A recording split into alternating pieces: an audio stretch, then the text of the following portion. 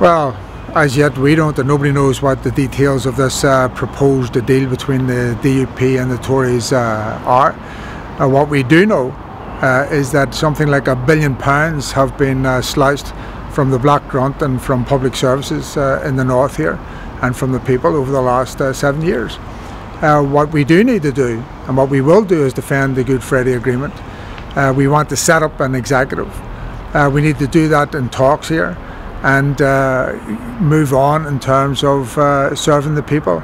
The only place that can be done is in Stormont and is in these talks, as opposed to some deal which has the basis of propping up a Tory government, which has shown that it is wedded to austerity, which has been involved in austerity over the last number of years and which intends to continue that.